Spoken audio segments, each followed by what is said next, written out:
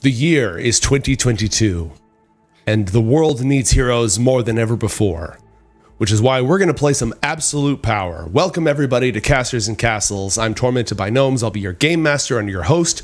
Joining me, we've got our very own super crew, starting out with Leg Day. Howdy gamers, I'm Leg Day. I cast the Overwatch League and I occasionally stream Overwatch. Ready to crack open a big old can of whoop ass on whoever may decide to oppose our little group. The production value, my god. Next up in the team, we've got Lemon Kiwi. Welcome, tell us who you are. Hi, I'm Lemon Kiwi. I'm the can opener's co-caster. We cast the Overwatch League together. I also do some streaming and some gaming here too. Honey, wake up! New superhero name just dropped. I was gonna say, is that gonna be somebody's like, I am the can opener? That's your whole secret with superhero identity. With the powers of a man and the powers of a can opener. Or maybe the can of is a literal magical can that you open in order to transform. Oh, yeah. All right. Too many good ideas. Too many good ideas. Matt, what's up? Who are you? Why are you here? Hi, I'm NinjaManMat. I am a moderator on both this channel of Casters and Castles and the Discord. Co-creator of Anakra with our very own Tormented by Gnomes, and sometimes you'll catch me doing all sorts of little things here and there. You can find me on Coriander Society on 6 p.m. Pacific Standard Time every Tuesday, except during our Absolute Power game. Woo! I don't have a can opener, so You got to do what you got to do. Exactly. Last but not least, also from the Coriander Society group, it's Pods of War. Hello everyone, my name is Pods or Janessa. I am a streamer, a former host for GameStop TV, and I also am a CEO for a new management company for creators and gamers called Phoenix Down. Thanks for having me, and I guess it's time to play. Yes, excellent. So, today folks, we're going to be creating characters and doing our Session 0 for Absolute Power. Absolute Power is the second edition of a superhero game from 20 years ago called Silver Age Sentinels. It's created by Daisgami Publishing Company. They also make Anime 5e, which is based on the Big Eye Small Mouth 4th edition rule set, which is powered by the same rules we're going to be using today. This is not Dungeons and Dragons. This is a different rule engine. It's called the Tri-Stat system. So today we're going to all create our characters together. We're going to form our super team together, figure out their backstory, customize their powers, because the Tri-Stat system in Absolute Power allows you to build your character from the ground up if you want, completely customizing all their abilities, their equipment, their weaknesses, everything. So let's talk just a little bit about the setting before we get into each step of this. Sentinel Earth looks very much like our world. It is the year 2022. People are still dealing with the aftermath of a global disease. The presidency, everything, like the political environment, almost the same as our world. The difference is, heroes, myths, and legends have always been among us. And they really started popping up during the golden age of comics in 1920s, 1930s. There are superheroes all over the world. Their actions are governed by laws and regulations. The most famous heroes of all are called the Guard. They've been protecting the world for years and years and years, and they are beloved by almost everybody. There's a national treaty in place that allows them to intervene to help wherever help is needed in almost any country. But they're all growing very old. They're in their 80s, and those who are not preserved by supernatural elements are beginning to grow weary. But they can't pass on their mantles of hero, their positions in the Guard to a new hero, because every single country in the world would have to agree on nominating that person. And then every single country in the world would have their own political problems to deal with. So heroes are very much a part of life. There are corporate sponsored superheroes. There are nationally sponsored superheroes.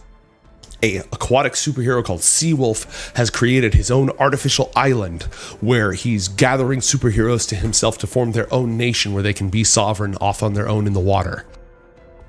A long-lost mysterious island of Thule has been raised from the surface of from the bottom of the ocean.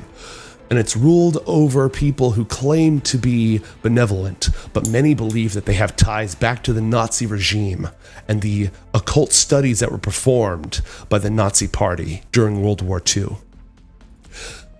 Sentinel's greatest enemy is Kreuzritter, who was a Nazi occultist who developed supernatural powers over the elements. Masked heroes are in every single part of the world. Aliens have tried to conquer. The Haud Imperium recently occupied the entire planet, and it was only after a united effort by all the heroes that they threw them off and drove them back. They left behind some of their bases and their technology, and the different governments of the world are rifling through trying to find anything that they can use for themselves. More recently, the Dark Queen shrouded the entire planet in eternal night, threatening to conquer it. She's basically an evil fairy queen. Imagine from our campaign, the Lady Rowan, except even more so. She was driven off by a concerted effort by all the world's heroes. So the citizens of Sentinel Earth, in addition to dealing with all the that we deal with on a daily basis, are used to these sorts of things going on. There is magic, there is super science, there is aliens. All these things are a part of this world. And now we're going to add you, your heroes, and your story to Sentinel Earth. Anyone have any questions or anything before we move on? That sounds good. Sounds good? Great. So, before we get into the mechanics, the Tri-Stat system allows you to customize your character pretty much entirely from the ground up.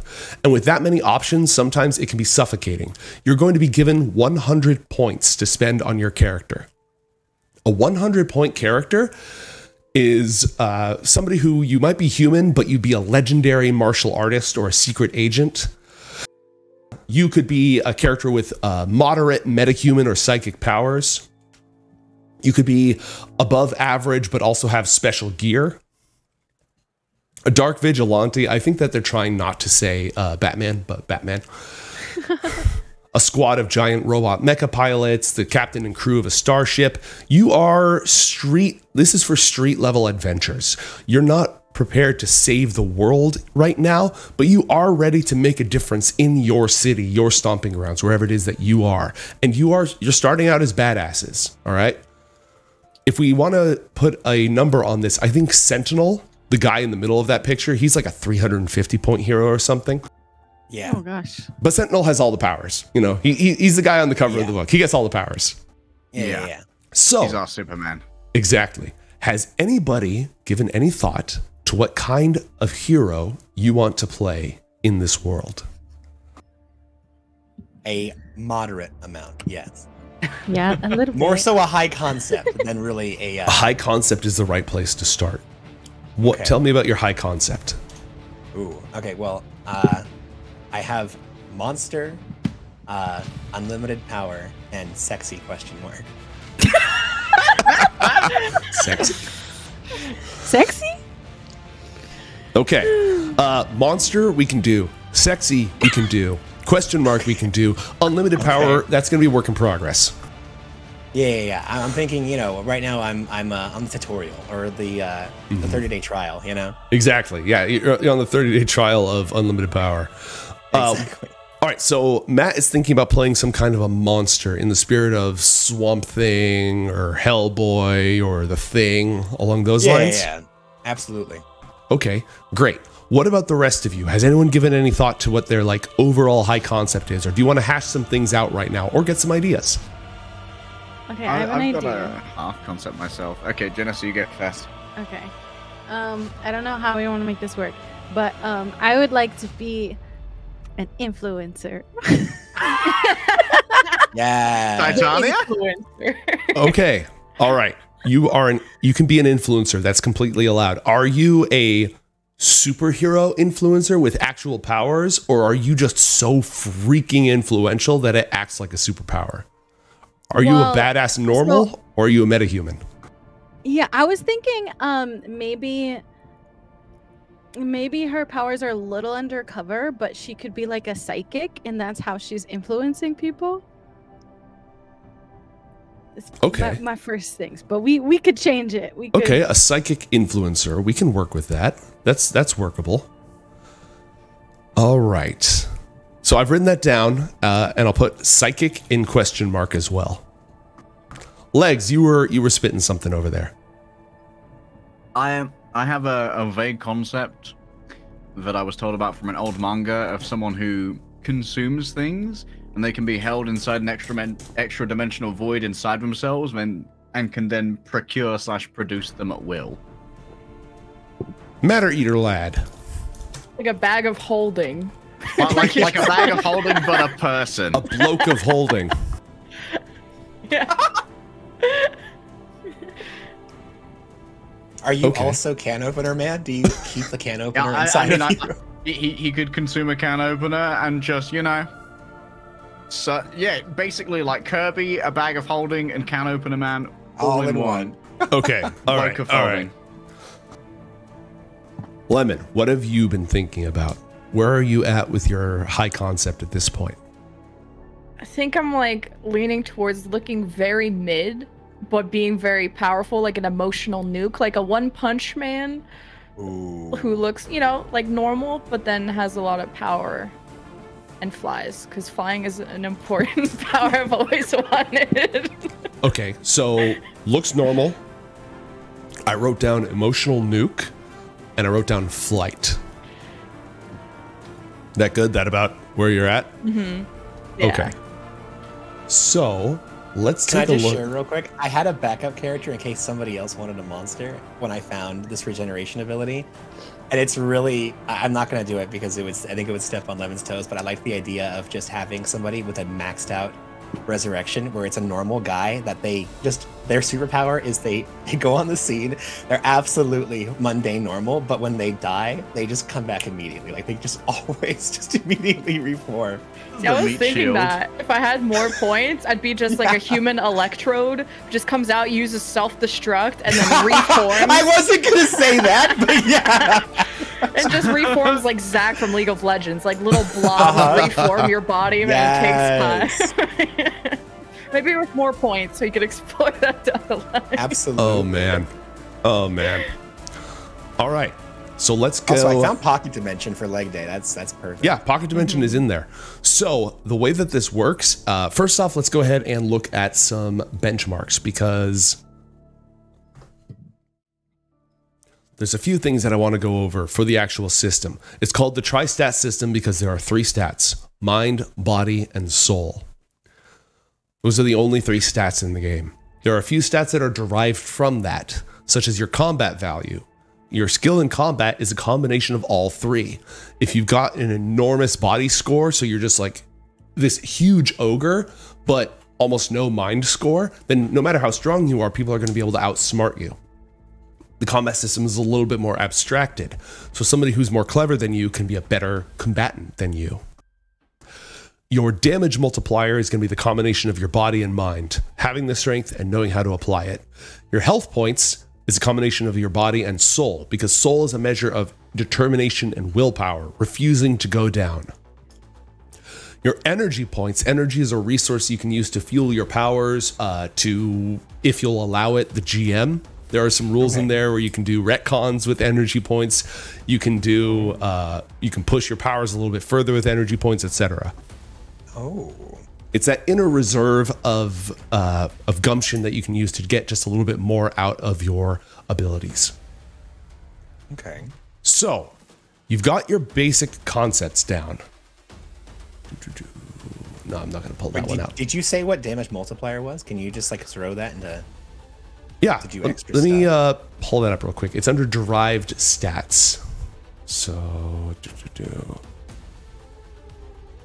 Also, I just found this person called Deadeye Chimp, and it's just a huge gorilla with a gun and a detective gumshoe suit. Like, that's an excellent concept. Like, I know I said I wanted to be a sexy monster, and I kind of found it, you know? Like, look at this boy.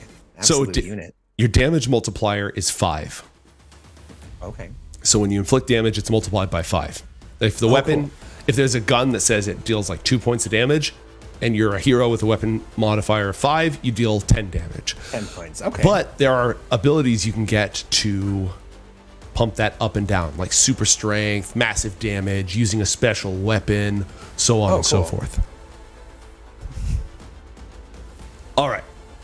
So let's go ahead and go through character creation. We're going to be creating characters at moderate power level. I think I need to share that out. And like I said earlier, you're going to be powerful enough to be a major force. People will know you in your city, but you're not really out there fighting back the alien invasion on your own.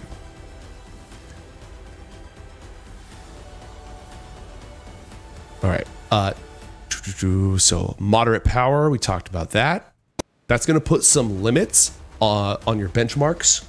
Oh, yeah, that's where it is. Here we go. Let me show that to all of you. So essentially what it means is that until you get to the next sort of tier of power, you can't be somebody who puts all their, like, completely min-maxes himself in order to be an Omega level mutant, but only in this one area, right? There is a little bit of balancing that goes on. So these are your benchmarks. We're playing at the average level. So your stats, mind, body, and soul, can't exceed 12. Okay. When you get an attribute, attributes are superpowers or character features like influence. Maybe there's an influence. I haven't gotten into the whole like menu, the menu of powers you can buy off of. But you can't exceed 6 effective levels in one power. And you can see it goes beyond 10. So Sentinel has 10 plus probably in some of these. There's a couple of mins and maxes on your health points and energy points to make sure that even if you're really frail, you're in this weight class, so you've got a minimum on that. So on and so forth. So this is just to give you an idea as we're about to move into the next section of actually building out these characters. So you have 100 points to spend, and you can spend them on buying attributes from the book, which include all your powers. You also need to spend them to buy your stats. Every 1 point in your stats costs 2 points to spend. So if you want to have a strength of 10, you need to spend 20 points to get that strength score of 10, all right? Let me pull up a... Oh, but we can't be more than a 12, so a 10 is good. Yes. There's actually there's a table for this. I'm going to see if I can pull this. Yeah, here we go. Bam. This is going to give you an idea. I find this is always helpful. This is going to give you an idea of what is what. So a 10 is best in the country. A 12 is like Captain America. Yes.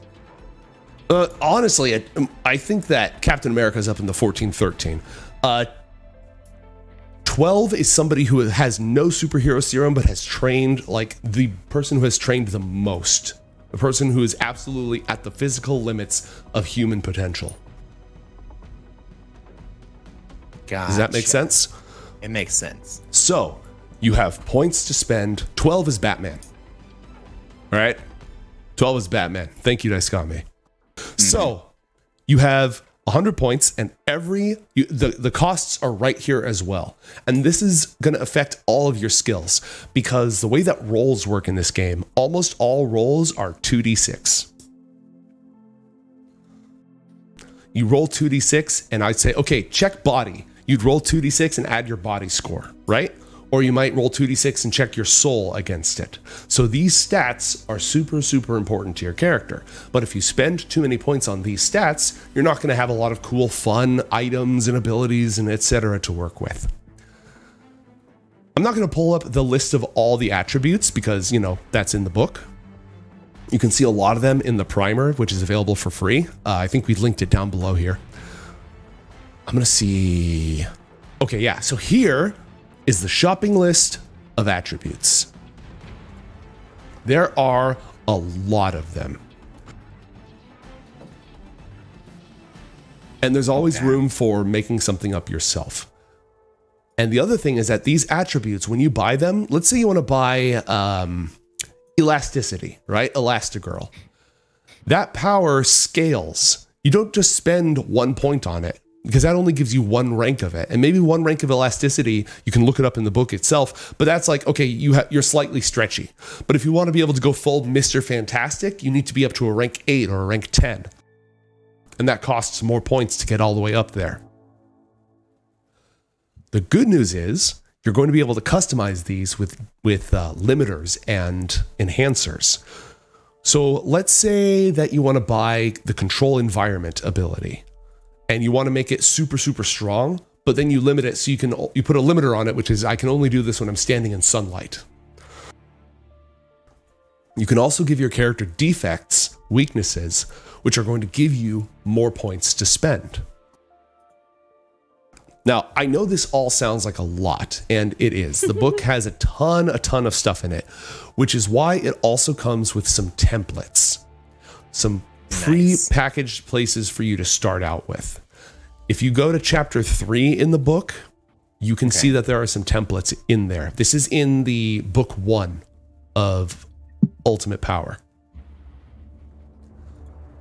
I've made a Pokemon in Dice Game system before, so I think I'll probably be okay. That's the thing. Anime 5e is basically taking this system and then making the point buy system work in 5e instead of the tri-stat system. So you've had the opportunity to like add abilities. Slakura from Coriander Society is created with these rules. Yeah. So take a look at some of these templates to see if they are going to give you what it is that you're looking for. But if you're struggling for inspiration, we can always go, instead of being down here in the nitty gritty, we can always take a step back up to talk about your character, your superhero team, how you met, that kind of big picture stuff, which might help inform some of these things. All right. Now, mate, at chapter 3, we were looking at what in chapter 3? Templates. So if you're in chapter 3 of the book, there are some templates. There's power templates, including the animalist, who's somebody who is like a werewolf, or somebody who, you know, calls upon some like bestial powers. Sabretooth would fit into this genre, I think. Yeah. The champion is another one. Captain America could be considered a champion. The Dynamo has like energy and shoots energy, so you could say Iceman or the Human Torch could be examples of that. Although the Elemancer is somebody who can control the elements, right? So Magneto would be an incredibly powerful Elemancer with some limits on him, I think. That's one way that you could build Magneto.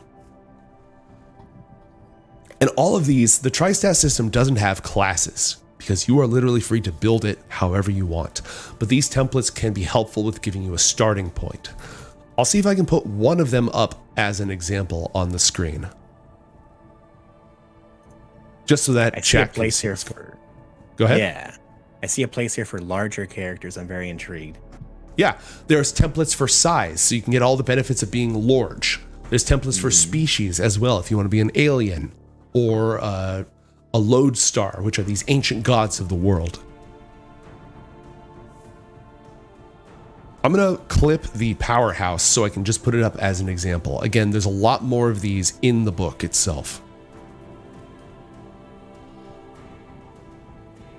Does maybe this is a niche question, but for the limiter of concentration, does that work similar to D&D, where it's like your concentration is interrupted by like an attack?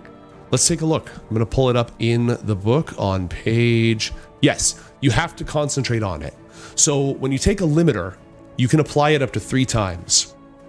So if you apply it once, now that power requires slight concentration. You can still defend. You can't attack or use other powers, but you can still like defend yourself and move around. If you apply it twice, all you can do is move slowly and talk while you're focusing on the power. If you apply it 3 times, you cannot do anything else while focusing on that power.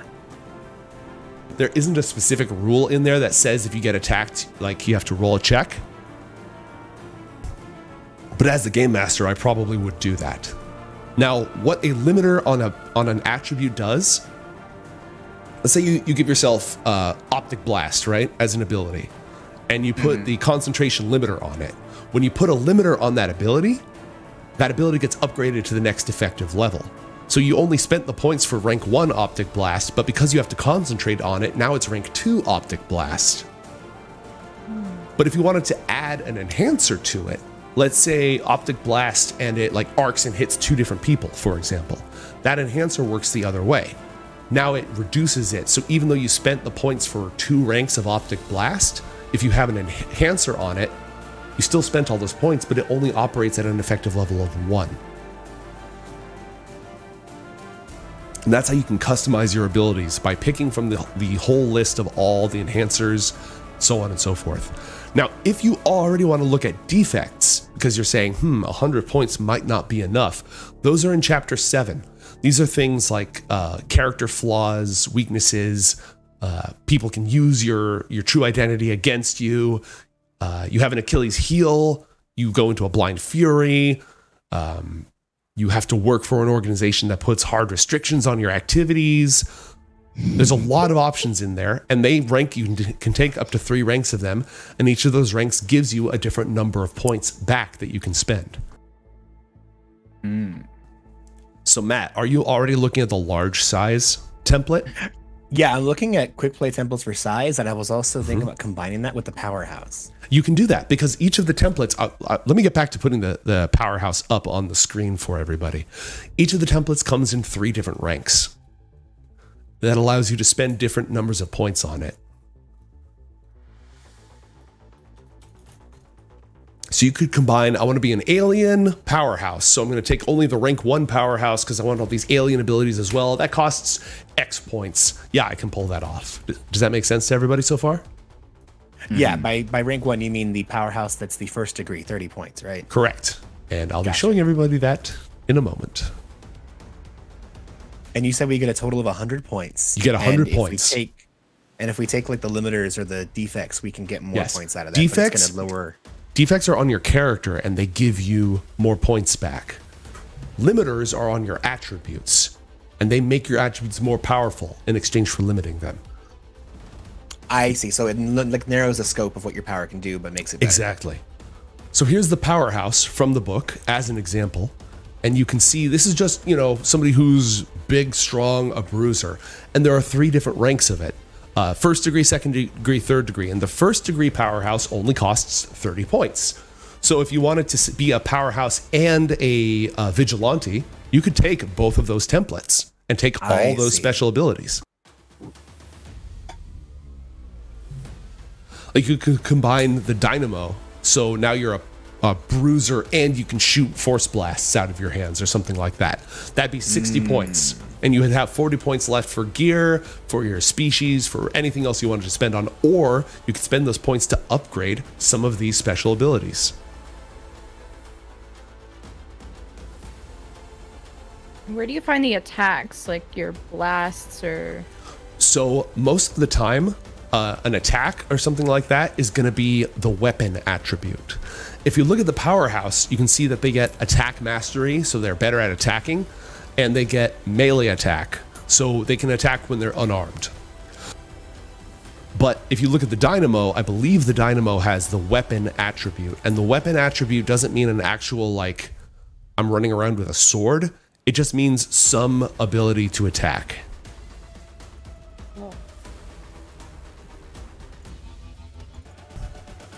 And that's where a lot of the customization comes in.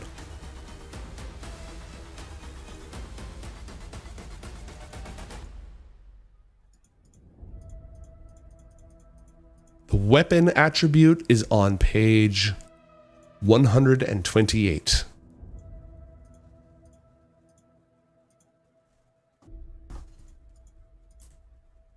God, I've got a complicated concept for this. Do you want to hit me with it? What do you have in mind? Oh no, I'm just saying that mine's fairly complicated. Good. But I'm sure between pocket dimension and, like, I don't know, transmute or shapeshifting or something, I can figure it out. Yeah, we can figure out combinations of it. Put some limiters and enhancers on it in order to make it work. Yeah.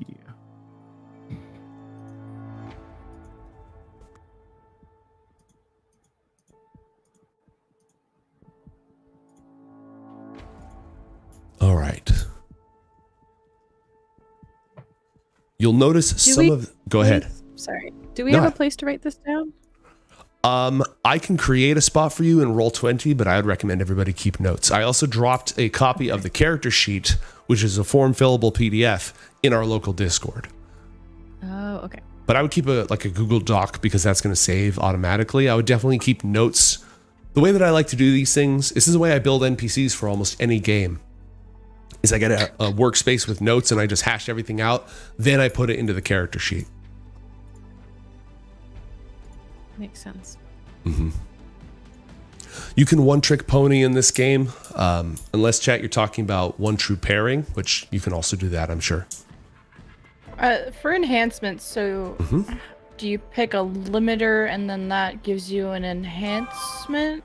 No, let's talk about this, right? So you spend points to buy an ability at level 1. A level 1 ability, if you add an enhancer to that, that reduces the effective level of that ability to 0.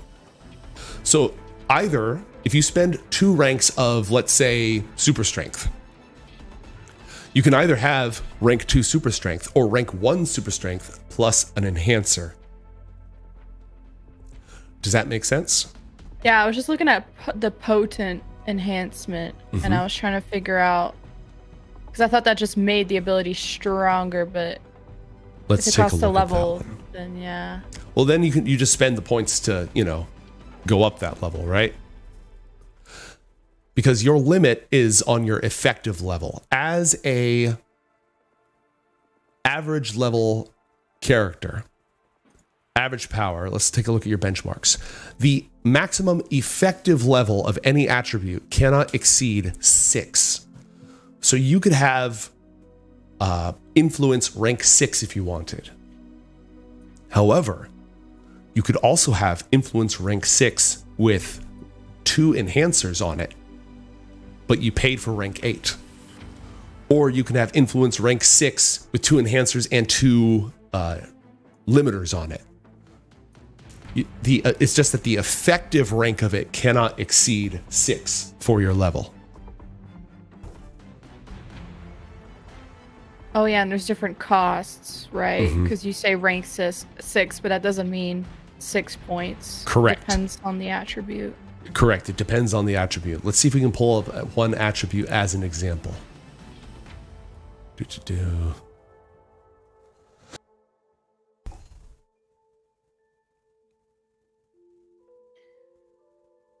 What can I find here? Okay. Control environment. It costs 1 point per level, and it lets you initiate minor influences over things like light, darkness, heat, cold, humidity. So you can minorly change, let's say, snow, because at rank 1, control environment gives you control over 1 environment. Now let's pick something fancier. Hang on. Gnomes, that's not good enough. Let's do something. Okay. Elasticity.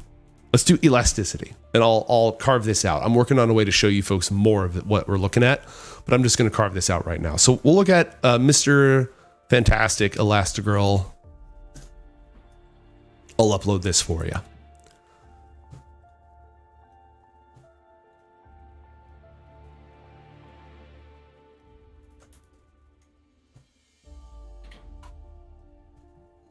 And as a reminder, linked below this stream or this video, if you're watching in the future, is a link to the free introductory primer that walks you through a lot of these concepts.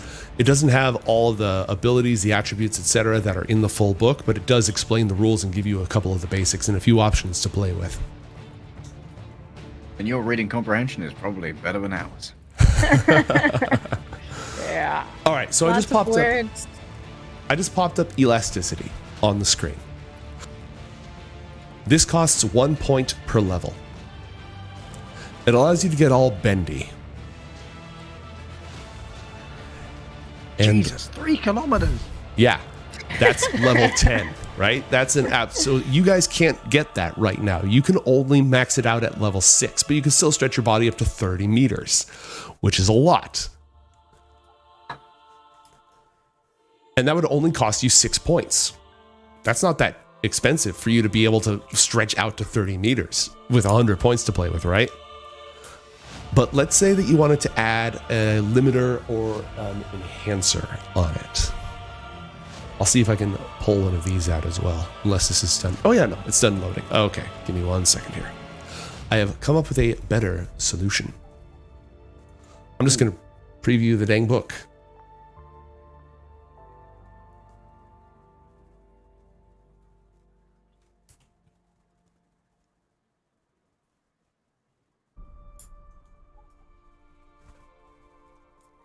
So we're going to look at enhancements. Attribute customization, chapter 6. So we're going to go to page 143 and close this.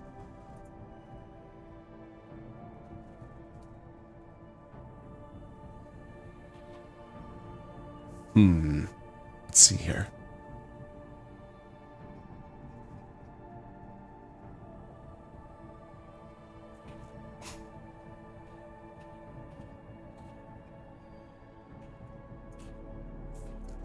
All right. So let's say that you can use your attribute of being able to stretch to grab people. You want to be able to grab people with it. So you assign the target's enhancer to it. You spend one assignment of targets, and now you can use your bendy body to grab 2 people at a time. Because you upgraded it once, now you still spent 6 points on elasticity, but it only operates at level rank 5, which means that you can only stretch your body up to 10 meters because you added an enhancer to it. You can spend another point to get the effective rank back up to 6. So in order to be able to stretch that far and grab 2 people, it actually costs you not 6 points, but 7 points.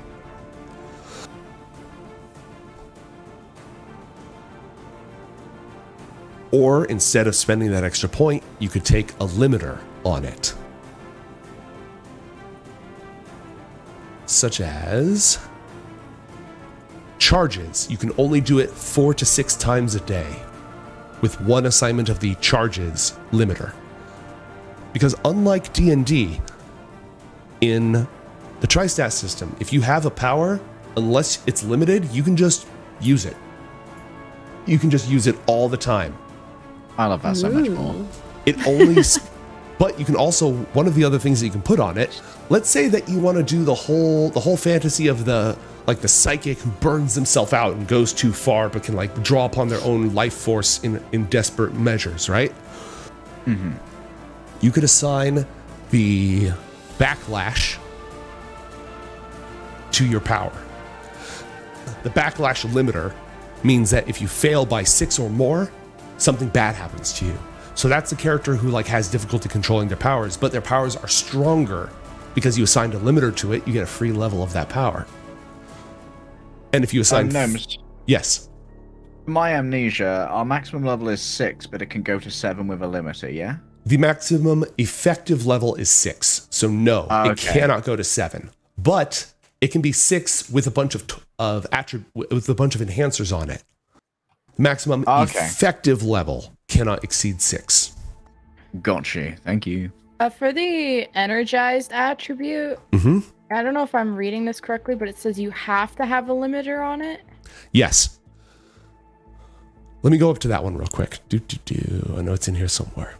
Because from the limiters I've been reading, it's like, activation, emotional stuff. It takes like a round to have that limiter happen before the power is used. Like, for example, if I need to activate my extra energy, I have to sit there for a round and like power up my solar beam and then use it the next round. Oh, that's so late. There is a limiter called deplete. So the deplete limiter means that whenever you use this power, it drains your energy points. That's where the energized attribute comes into play. Because the energized attribute means you get more energy points, which is useful if you have a power that consumes energy to be used. Oh, so I can get energized with a deplete limiter. Right. And so just have extra energy and then deplete it. Oh, so I don't have to activate it or do something. Right. Let's take a look at the energized attribute. Because it says it's usually used with activation, assisted, emotional, environmental, or equipment limiters, or other ones with GM permission. Energized. Okay. So yeah, it increases your energy pool. Okay. And we can essentially take both a limiter and an enhancement on something to essentially keep it null level. Right. If you put a limiter in, so here's what this is saying. If you took, first off, yes, leg day. Second, lemon kiwi. If you took the energized attribute, that gives you more energy, but you put a limiter on it, which is emotional. What that means is that extra pool of energy is locked unless in a time of great emotion. Then it becomes available to you. Okay. So do I have to stick to the ones they listed of the activation assisted emotional, environmental, or equipment? Nope. Okay. You don't have to. You can just take it and just have more energy and then have a really powerful weapon that consumes energy to use, you know, sort of give yourself the best of both worlds in that regard. Okay. Let's check out something here real quick on page 142. Allowable enhancements. So if you go to page, it's 144 in the PDF, 142 in the book. That tells you which enhancements can have which attributes can have which enhancements. So not every attribute can have every enhancement. Not all of them make sense, for example. What page was it? 120? 144 or 142. Attribute customization?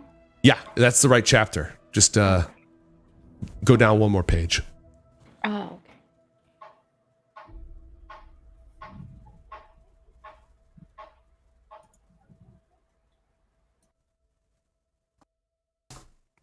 God, the further I read into these, the less I know what I want to do. There's so much room for activities. Can I have, like, you know, everything? Well, if it helps, I'm trying to look at the templates and then pick 1 to 2 templates that look really cool and then modify them with powers to try to see how I want to customize it. That way, I don't look at this plethora of options and go, well, now I want to be Monkey D. Luffy a la One Piece. I already said sexy monster, so I feel like, you know, I need to zero in on what does that mean. Exactly. So if your attribute is not listed in allowable enhancements, does that mean your attribute can't be enhanced? It means you can't. I'll hear it on a case-by-case basis. What are you thinking of? What did I have? I was looking at range and potency, but I still haven't found an attribute that tells me how to. Because I wanted some kind of like psychic blast as like an attack, weapon. but I don't. Oh, Weapon. So just weapon. Okay, gotcha. Look at the weapon attribute. That's where you want to start, because weapon attributes actually have a bunch of their own special ways to customize them. Weapon is the default way if you want to have like a psychic beam attack. So let's take a look at this. The weapon attribute costs 2 points per level, and by default, it is an instantaneous melee attack. Oh, nope, didn't want to do that. I clicked on a hyperlink and now I'm up here. All right, the weapon damage. All right, so remember how I said your damage multiplier is 5 by default? A level 1 weapon deals 5 damage. Let's see. So it deals an amount equal to the weapon level multiplied by the multiplier. Yeah, okay. So a weapon level 2 does 10 damage, etc., etc., etc. There are some other numbers that you add on top of that, but you can see that it goes up by 5 or whatever your damage multiplier is every single time. So if you spent rank 6, you guys can have a rank 6 weapon if you want. If you took rank 6 weapon, it would just be like hand to hand, you slap somebody and they take 30 damage. No special. It's just a melee attack that deals 30 freaking damage. So like for level 10 of that is like One Punch Man, right? Yeah, basically, yeah. Probably you'd put some other stuff on it. That being said, you would definitely want to customize it. Weapons are the most customizable. Let's see. Everybody can strike somebody, can just punch someone. It does 0 and it... Okay. So you can punch somebody to just stun them, basically. Everybody has that. And it deals just damage equal to your combat value. That's a level 0 weapon. But you want it to do... Let's say we want to do a psychic blast, right? Weapons, like I said, have their own enhancements, and those are on page 132. So let's see here. there's a specific one that says psychic, and there's a range. I know there's a psychic one, and I know there's a range one. So psychic counts as, holy crap, it counts as 4 enhancements. Damn, man. Oh. But that means that a rank 6 psychic attack, instead of costing 6 points, costs 10 points. What does that do? It's a mental or spiritual assault. It ignores armor ratings of armor and force fields. And it affects individuals who are incorporeal or made of energy as if they weren't. So that's why it's so expensive, because it bypasses all their defenses because you're just attacking their mind. So if you took 6 ranks of weapon plus psychic, that reduces it down to a rank 2 weapon. So you spend 4 more points. You've spent 10 points to have a psychic touch because you haven't added the range enhancement to it. Which would then have it, what, level 1? Well, let's go down to the range enhancement. Just throw a giant marshmallow that's psychic at him. Let's see. Is it distance? What is it called? Range. It's like a range enhancement. I think it's... I would need 2 ranks just to get it to go 10 meters. Yeah, what page are you on? I saw it under enhancements. General enhancements? Got it. Somewhere. It's where the limiters and stuff were. Okay, so yeah, so it's under the normal... You could also take area, where for 1 assignment of the area enhancement, you have a psychic scream that hits everybody within 3 meters. For 2 enhancements, you have a psychic burst that emanates from you and hits everybody in 10 meters. But let's go to the range one. So I found that in the primer, yeah. Increases distance, enhancement. Yeah. I would need like 2 ranks. What page are you on? I don't know why I keep... Oh, I'm looking at limiters. I'm a goober. Oh, you're in the primer. Okay. Range, here we go. All right. So if you want to hit people 10 meters away with a psychic attack that is as powerful as it possibly can be, that would cost you, I think, 12 points. 6 points to make it a badass attack. 4 points for the psychic enhancer. That's 10 points. And then 2 points to hit people out to 10 meters. Well, wouldn't it be just 12 points just to get weapon to rank 6? Because it's 2 points per weapon level. Ooh, my bad. And then I want it to rank 6. So it's 12 points for weapon and then minus... I don't. My math hurts. Okay, let's do it again. So a rank 6 weapon is 12 points. And you have to buy psychic, which would cost you 8 points. So that's 20 points. And then you need to buy... Does that reduce the rank? Well, that's the thing. It reduces the rank and then you buy those ranks back. Oh. That's the math I'm doing right now. So weapon level 12 or level 6, 12 points. Psychic, back down to rank 2, but it still costs you 12 points. Buy it back up to the top, 8 points. Now you've spent 20 points. Buy 2 ranks of range, drops you down to rank 4. Buy those back for another 4, so that's 24 points. But that gives you a psychic attack that hits like a truck and skips everybody's defenses. And for 2 more points, you can go out to 100 meters. Yeah, I don't know how far everyone's gonna be. Superheroes, are we gonna level during these episodes? Like, should I? Yeah, I'll give you a few. So the way that you don't level up, you get points. Oh. I just give you points, you know? Do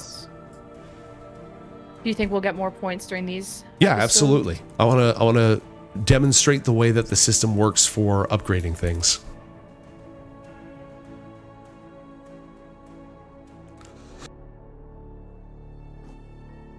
Does that all make sense? Where like you buy the ranks and then the enhancements take them away and then you have to buy them back? Or you can put a limiter on it where it's like, it's difficult for me to use, and if I fail, I blow out my own brain, but I get those points back. The psychic seppuku. That's exactly what limiters are for. It's when you're looking down the barrel of a really expensive ability, you're like, I could spend 4 points, or I could make it so if I fail the attack, it blows up my brain. So limiter is for like a specific ability, but defect is your overall character nerf. Right. Okay. Attributes are powers of your character, and defects are restrictions on your character. Enhancers are buffs to your attributes, and limiters are debuffs to your attributes. Oh my god, there's Magnet. Attracts throngs of fans. That has to be a Pods thing. Sounds about right. Are we already looking at that, Pods? One XP. I get 1 Boo! point. I was talking that whole time. Oh my Oh, god, no. we weren't ignoring you, I swear. Yeah, Bruh. definitely looking at Magnet. Mm-hmm. How is That's- it a defect to have fans? Is it? So You like get they would mobbed? get in the way, yeah. Oh. Oh my So, god! like, It's Addison Ray! I can't leave my hotel room without. Yeah, paparazzi have to, like, if you go in the front door, it just becomes completely disastrous. Yeah, what Yeah. would be the difference between Hounded and Magnet? Because Hounded is constant attention. So Or is that Magnet, is that like my attention span? I don't know if this means fans. all right, let's look at Hounded. Do. But I looked at it in the primer. If that helps. Hounded is the paparazzi. Magnets is fanboys, fangirls, fanfolk. Fan Scream. folk. So like screaming Elvis. You know, Elvis walks in, everyone screams and flocks to where he is. That's Magnet. You walk in and everyone's like, you know, what do you have to say about your latest superpowered battle that destroyed this bridge? That's Hounded. Like TMZ. That makes sense. Exactly. Are you planning on signing with Sokovia Records? Another one I was looking at was, oh gosh, I can't. What page is that on? The Hounded is on page 158 or 156, depending on what PDF reader you're using. oh weird.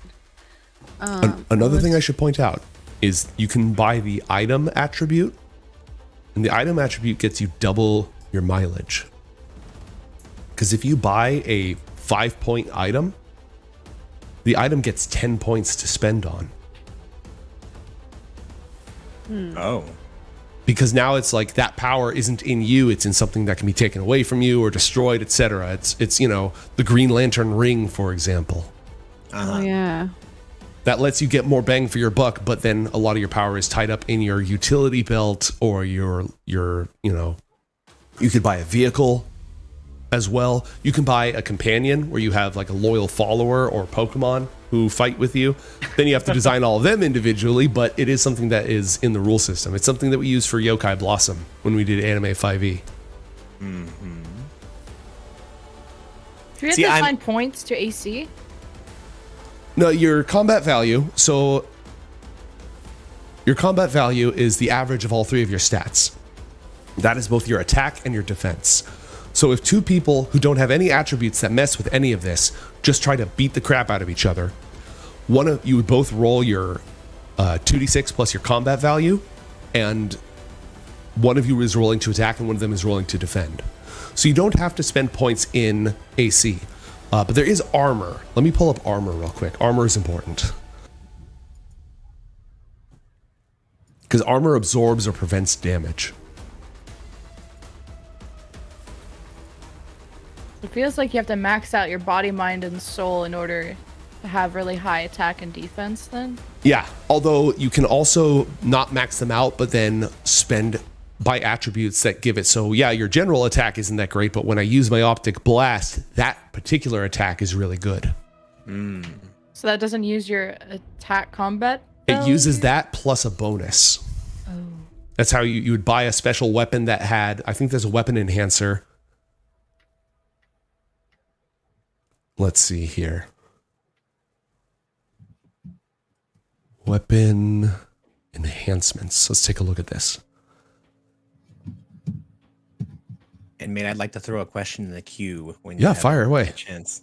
What do you got? You were saying something about, like, let's say if we hyper focus on like one type of attribute, you were saying that by being a certain level, we're going to have a lower threshold at like a bare minimum of like just kind of showing up to play in the other stats, right? Is that what you were saying?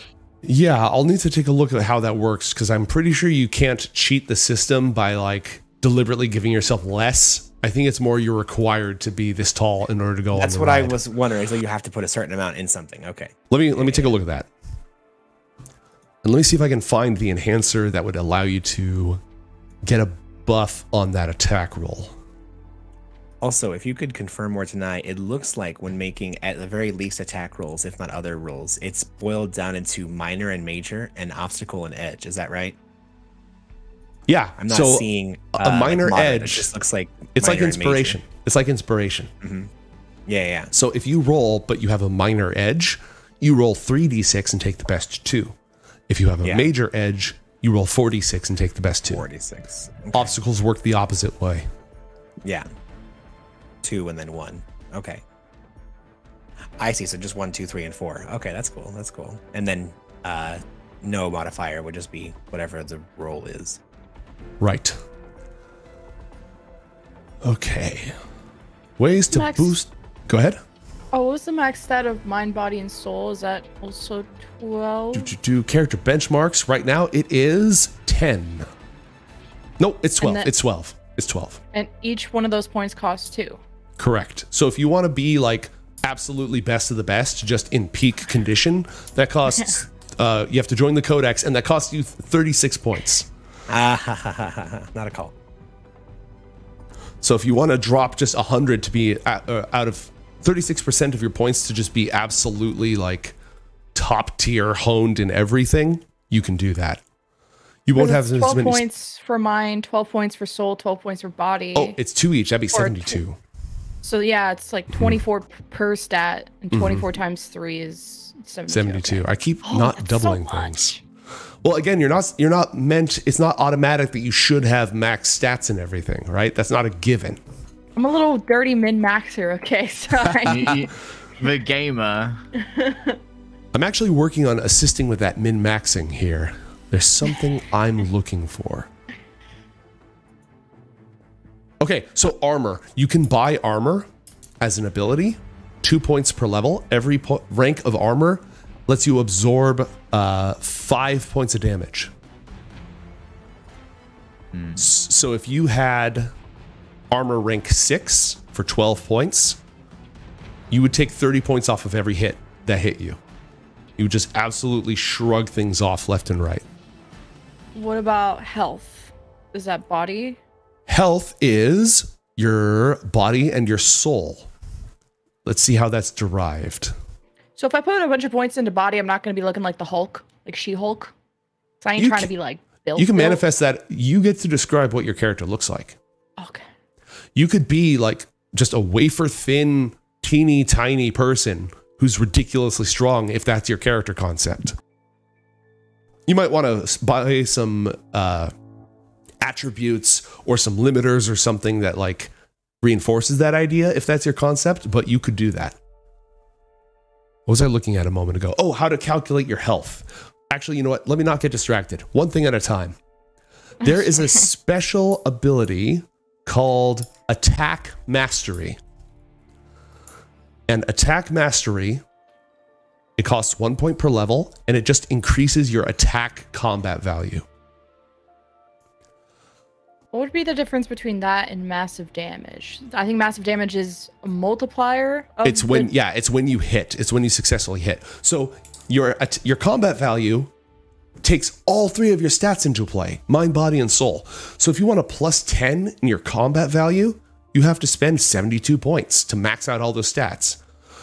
But if you don't want to do that, let's say you only spend half of that, right? So you have 6s across the board. Probably wouldn't want to do that. Probably would want some better stats somewhere. You spend 36 points. You have 6s across the board.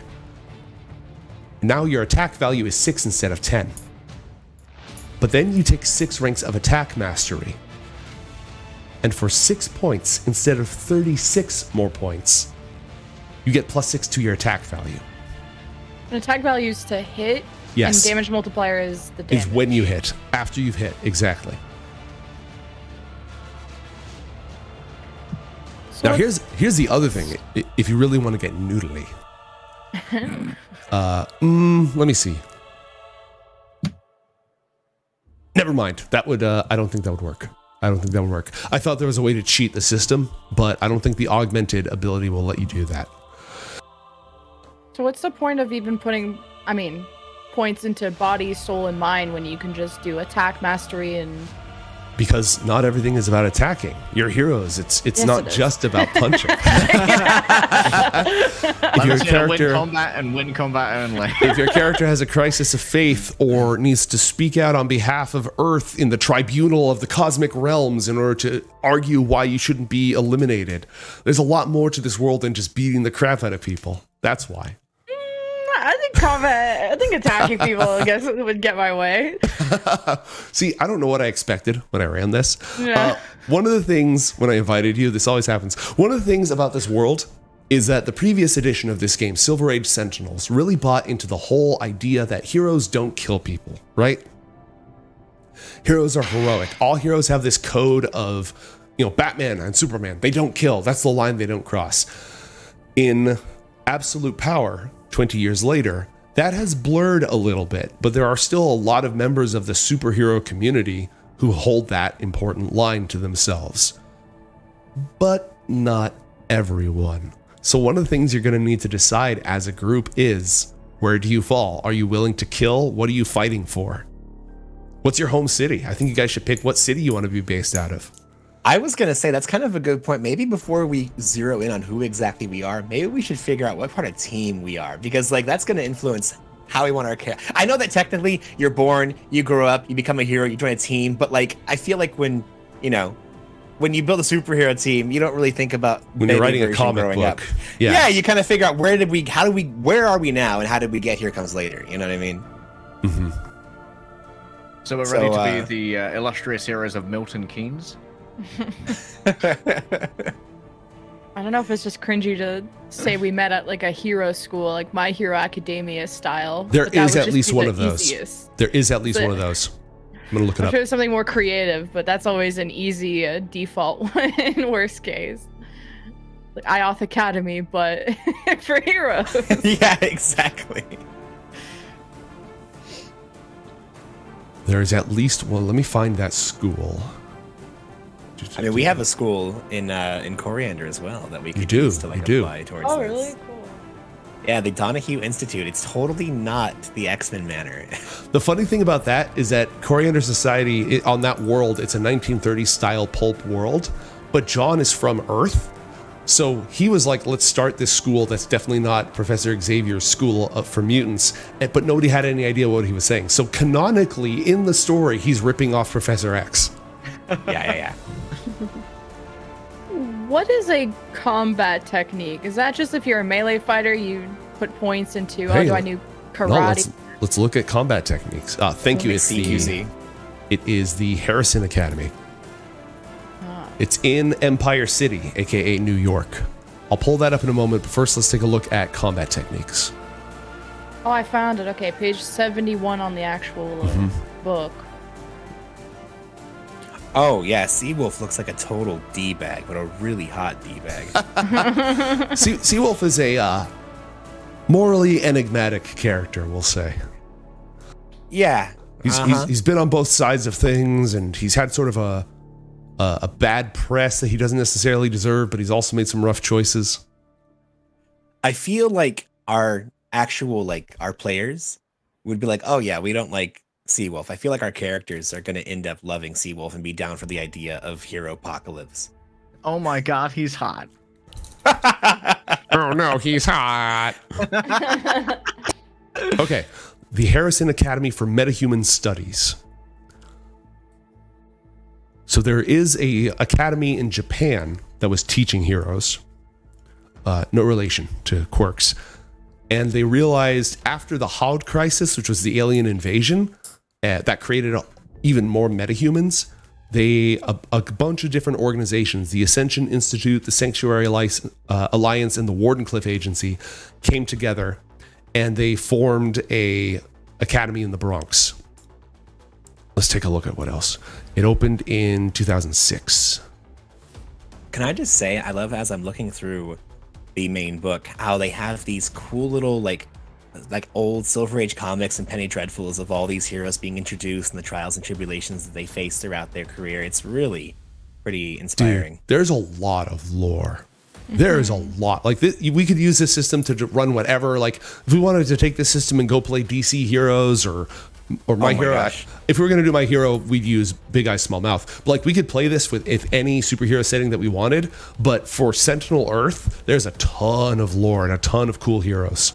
Mate, when you get a second, can you go to page 57-ish of whatever thing you're using? There is a really cool picture of a cat captain and then a beetle and yeah, exactly, a beetle and bird alien people. Like, Yeah. Oh my gosh, like that's. I mean, there's all these stellar empires out there, magical worlds, you know, lost kingdoms. It's all out there. It's all out there. This is so great.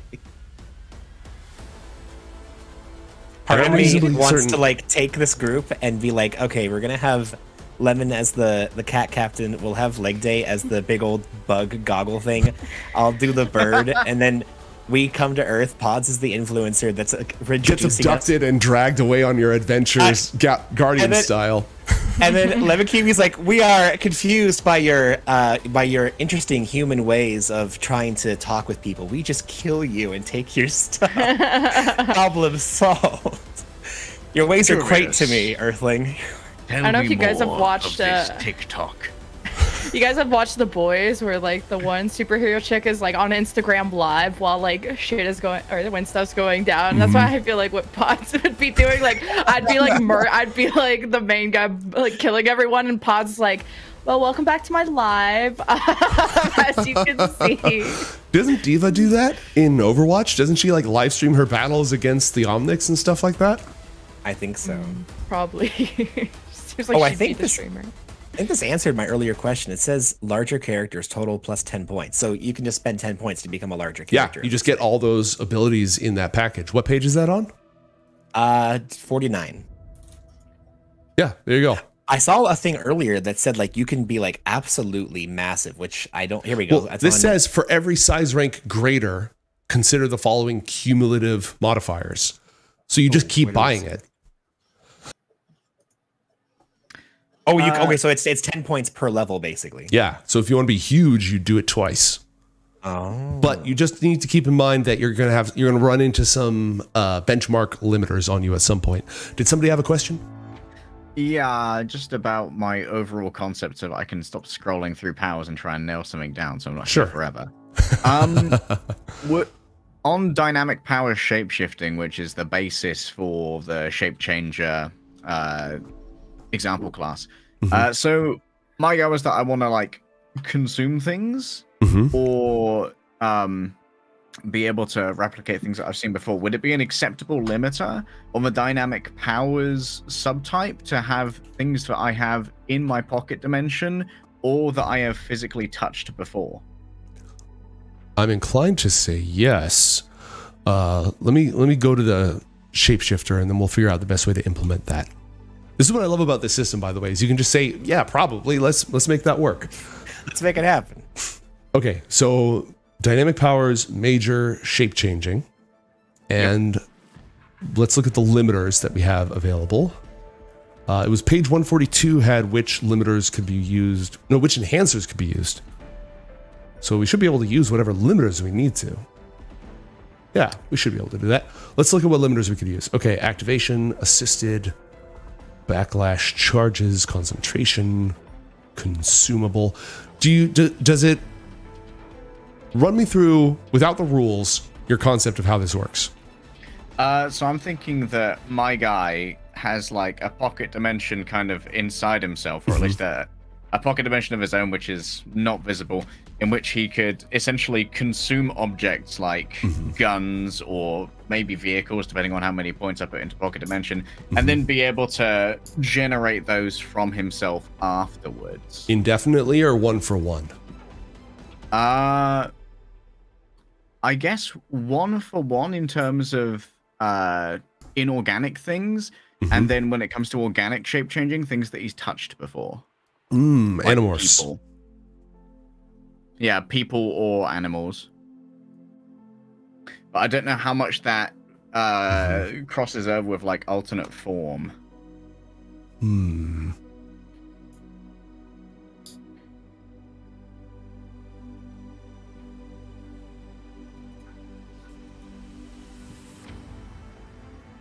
So I'm thinking that I could probably get the shape changer dynamic power with the major category, which is -1, then get +1 from like the limiters of not being able to just shapeshift into anything.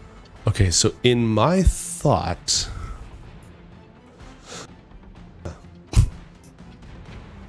we could treat this as a unique limiter. Scammy. Yeah, no, we've got assistants there in the chat. Environmental only functions. What was this? Environmental, 1 assignment, only objects or creatures previously touched. Okay, so I might not even need a pocket dimension then. Yeah, you wouldn't necessarily. You could have a pocket dimension if you wanted that, but otherwise it's just items that you've touched you can transform into. Let's take a look at the dynamic powers, which is one of the most like complicated abilities. Yeah, it's the most fucky. Oh, pardon me. Yep. We already used the one. We used Everybody gets one. Ooh, everyone gets one. Oh, okay. No. When are we logging off? No.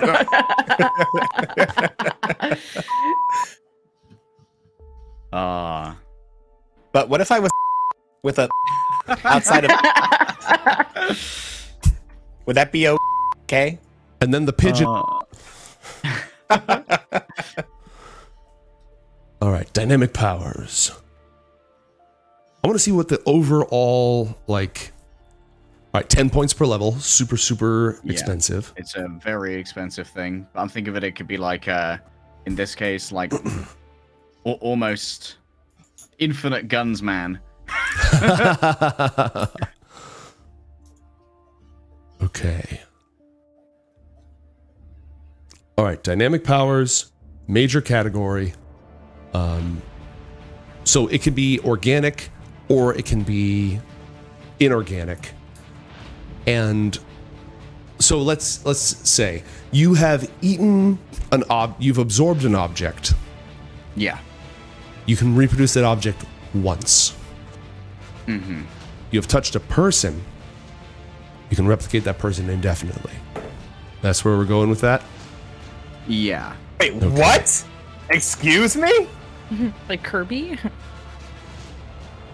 But like they're dead, right? Like you've eaten them. Well, no. You don't eat the person. Like he's saying, it's two different things. One of them is Animorph style. You touch somebody. Now you've acquired them. Now you can morph into them. Okay. The other one is objects. He can absorb them and then reproduce them. I mean, just to clarify, I'm fine with it either way. I was just, really confused about what was happening. I almost feel like these are two separate powers. I feel like you'd purchase the pocket dimension with some stuff on it so you can store things and then pull them out. And then the dynamic power is shape-shifting with the limiter and the enhancement that we talked about. I feel like those are two different things. Yeah, okay. I really hope that Raven's familiar is actually a crow and not a raven, and it's like a big point of contention whenever anyone brings it up. We're not going to keep having this conversation. So I might not even need the overall shape-shifting power. I mean, if you want to turn into people, then it would either be dynamic powers or a different attribute. Yeah, or like alternate form. Mm-hmm. So, Lemon, that's who we were talking about. We were talking about Cammy when we were trying to figure out who that was. So I'm looking at the templates and it's like they only spend like sometimes points on one stat, like body. Like if you're a speedster, you have 40 points, you spend it on body. I thought you'd want to distribute that a little. Well, you still have 60 points. That's the thing. This just says in order to get the most out of it, you should do at least this. Here's your 40 points. You have 60 points to spend on other crap. Oh. That's the thing about the template. It's not like taking over all the decision making for you. It's more just saying, hey, let's give you a quick suite of powers. And then you have so you don't have to start from scratch. And now you can spend your points to enhance these things or to say, not only am I an influencer, I'm also an alien.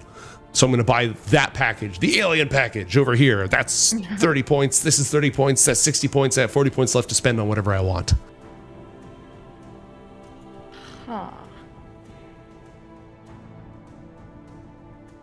How many points should I put in body, mind, and soul? Just as like a starter.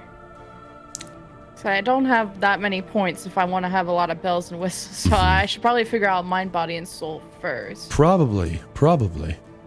But So I don't see a template that kind of gives me a... Well, let me... First off, if you do stat values, it's in the journal. It's 4-1, and I can force it to the front here real quick.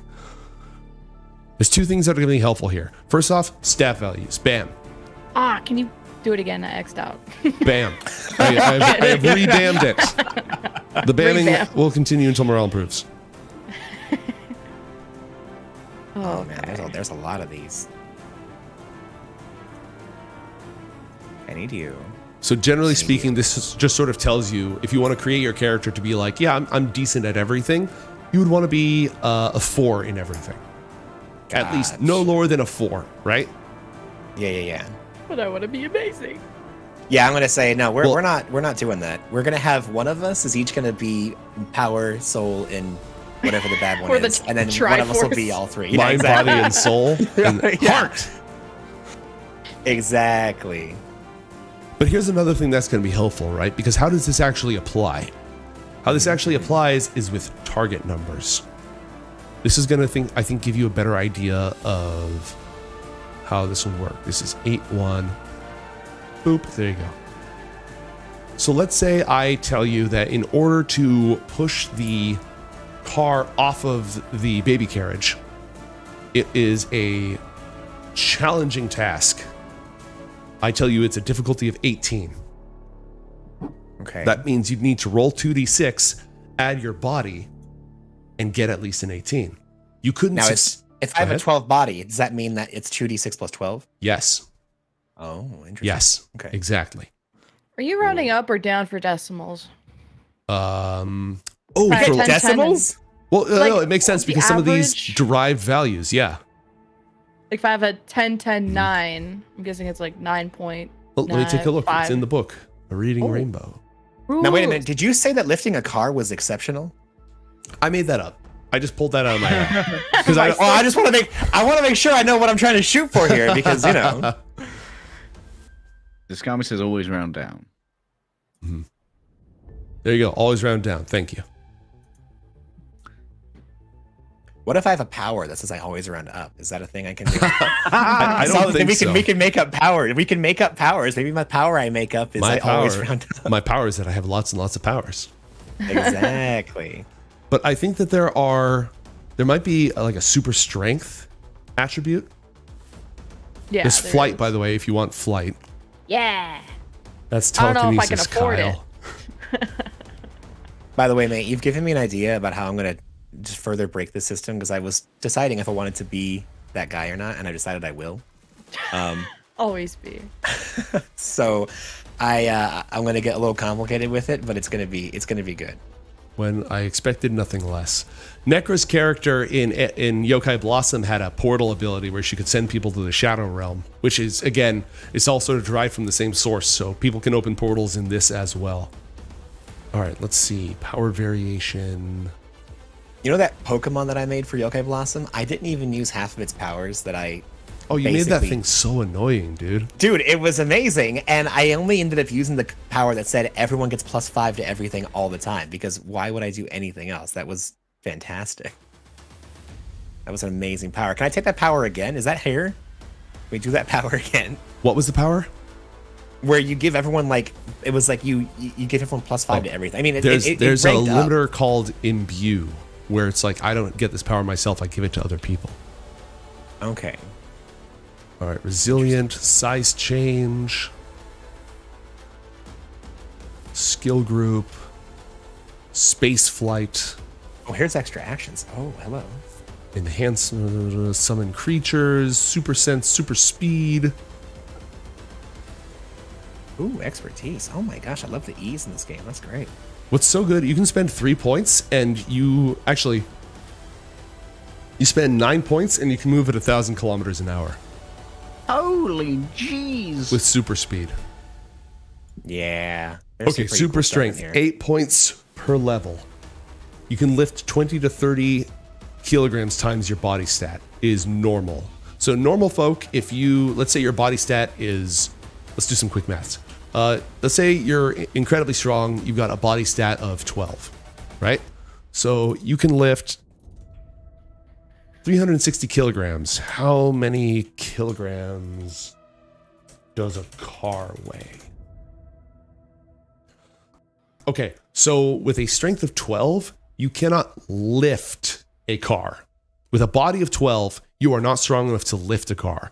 You might be able to like, just sort of kind of lift it up so other people can grab underneath it or like shove it around, but you can't pick it up. Super strength lets you... Every rank of super strength adds plus 10 to your unarmed attacks. Mm-hmm. Plus 2 damage to... plus 2 to your damage multiplier when using melee weapons. Okay. So you deal a ton of damage with super strength. If you wanted to lift a truck, you would need 2 ranks of super strength. So for 16 points, you can lift a truck. Gotcha. For 80 points, you can lift the Empire State Building. All right.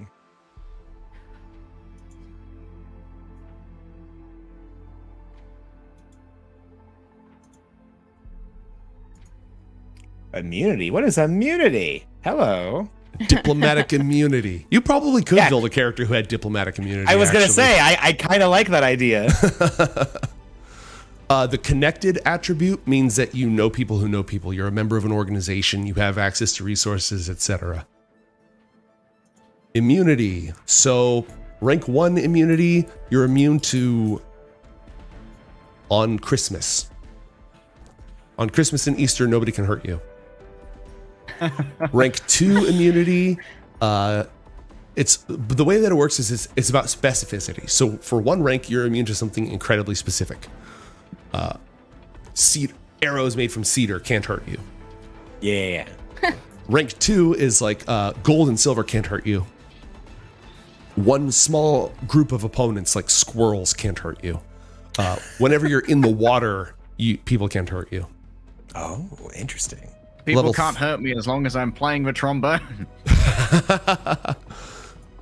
That'd be an item dependency, actually. Oh, the trombone of invincibility. The trombone of invincibility. Oh. Actually, it depends. Either you create an item that has the invincibility, invulnerability attribute, or you just have the ability of invincibility, but with a limiter that it requires you to have a trombone. And at that point, it's not a specific trombone, it's any trombone.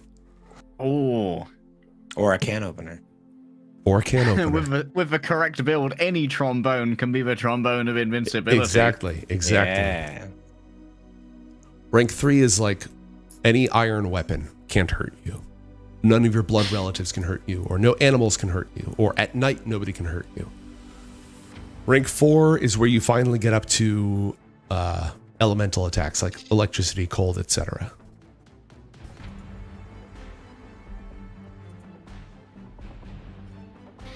How is everybody doing, and does anybody need guidance or clarification or help with your concept? What is inspired? Oh, sorry, go ahead.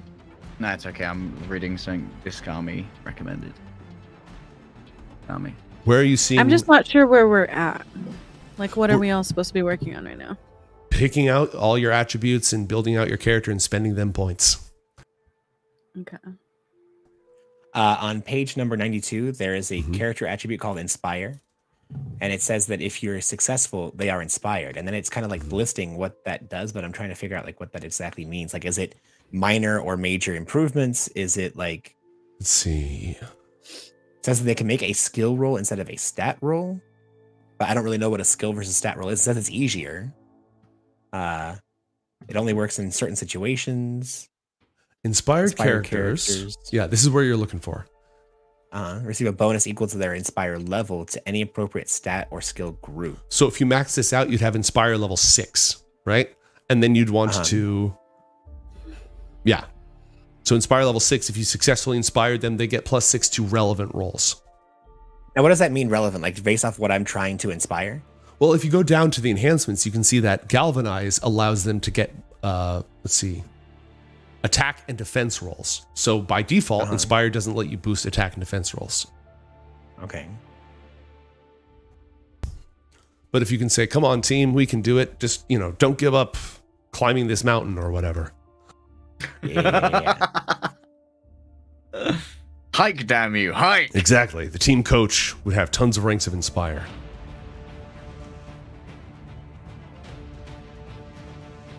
So from what I'm kind of grasping, and I want to make sure that I'm not like, I'm misunderstanding or pigeonholing anybody, but it sounds like Lemon Kiwi wants to kill people. They're going to be a really cool, like, ranged, like, force powerhouse, like magic, like, or energy, like, super blast. Like, are you going to the melt psychic? Are you still looking at being psychic? I'm doing the math on how to get good core stats and my one attack.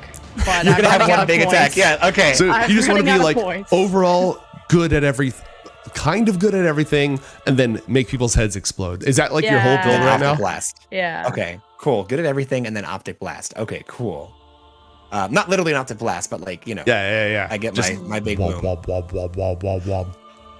And then with leg day, it sounds like you're kind of going to be our support or utility person, but you're also going to be terrifying in regards to where you can like change into people and like take over like what they look like, and then you can also replicate any item that you've ever eaten. So how big? I guess what I'm wondering is how big is your mouth? Like, are you going to be pulling out just can openers or buildings? That's why I moved over to like saying consume instead, so we could like just open up a pocket dimension. Okay. Yep. Gotcha. Okay. You don't like unhinge your jaw like a snake to swallow a Tacoma, you know? I'm sure you'll make a show of eating some things though. I had a question about weapon. In that same list, there's also something called ranged attack / defense. On the primer, page 7. Mm-hmm. Could I just not level that up instead of weapon plus a ranged enhancement? No, because if the weapon doesn't have the ranged enhancement, then it can't be used at range. You might be really good at ranged attacks, but that doesn't do you any good if you're holding an axe. Okay, right? So I figured I could just use my hands to like blast. I wasn't planning on having like a object holding, but if I need to, that's fine. No, if you take the weapon attribute, it doesn't actually create a physical weapon. It just gives you an attack of some kind. Yeah. So yeah, if you just take the weapon attribute with range and everything, you can say that you shoot lasers out of your eyes or that you hold up your hands, but it's you shooting the attack. You don't need an external item. Okay, because there's something called ranged attack that's like a separate attribute. And I was just wondering if what's the difference between ranged attack attribute and weapon attribute? Okay, so the weapon, let's take a look. I'm just looking at page 7 of the primer. Mm-hmm.